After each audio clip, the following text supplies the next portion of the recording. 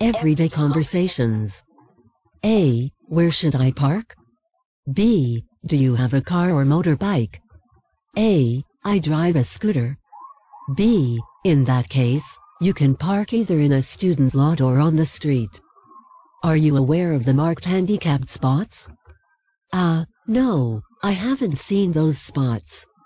B. The handicapped logo with blue means that you are not to park there unless you have a handicapped permit.